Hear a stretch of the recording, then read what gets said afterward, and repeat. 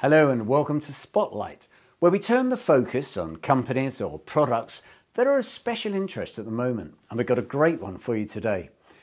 Advanced aircraft are really big news at the moment, from passenger to cargo. And today we're looking at the mid-mile and final mile cargo distribution and uncrewed operations. Now, one company we've met on these programs before was Samad Aerospace, which had some cracking aircraft and backing from the Gulf. But now it's got a new name to ARC Aerosystems.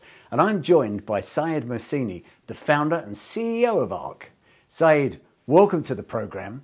But why the new branding? Thanks very much. It's a pleasure to talk to you, Alan.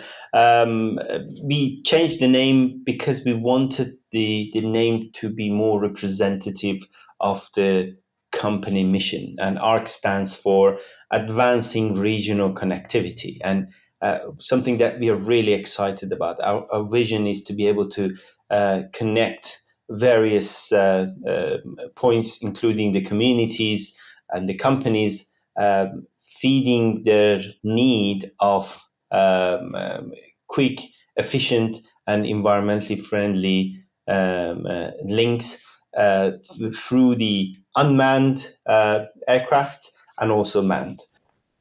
So let's look at these latest unmanned product. Are they in the air already?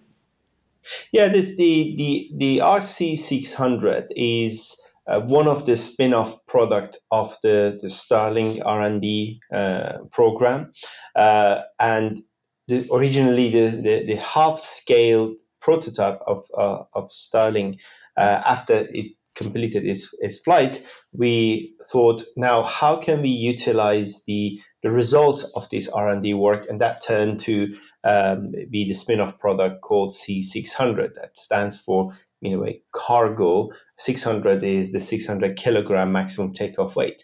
It is one of the top three biggest or heaviest uncrewed aircraft in the world when it comes to the VTOL capability in the civil market. So the aircraft is capable of carrying up to 150 kilogram of payload within a range of maximum 400 miles if it's hybrid electric, and if it's pure electric is 135 miles. And it is designed for the mid-mile delivery, connecting the distribution hubs, connecting various companies that they would require delivery at an efficient but also time-sensitive mission. So what's the physical size and how do you power these aircraft?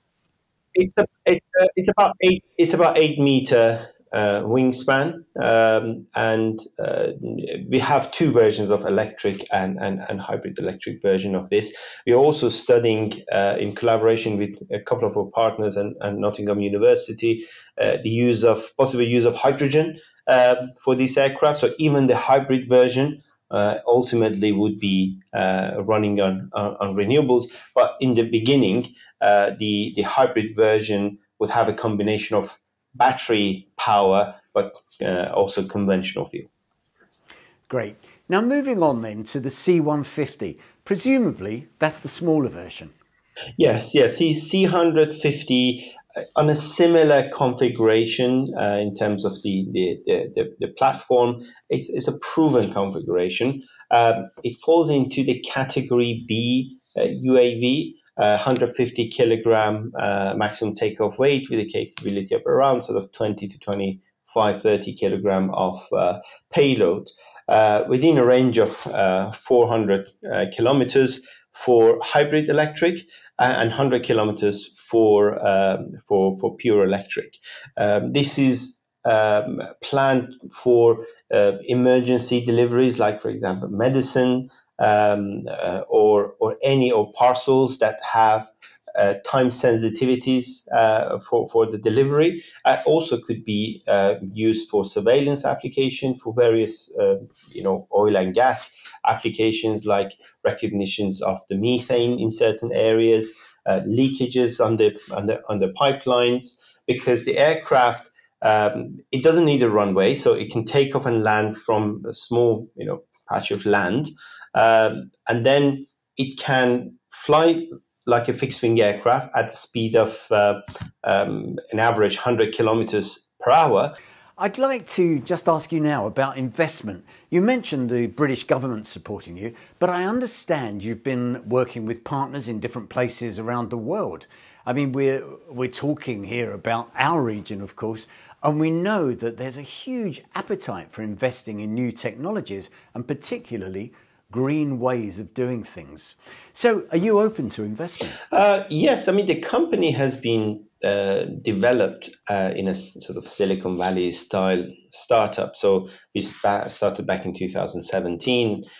We have conducted almost like about 500,000 engineering man hours on these developments. So very valuable work has gone into this. And over the past 5 years, almost coming to 6 years, we have raised about £8 million of equity investments, which that majority of that was in the last round, the pre-Series A round, where we raised £6 million through an investment by British Business Bank, but also another professional investor based in UAE, actually. So yes, at this stage, we are actively conducting the fundraising at the moment.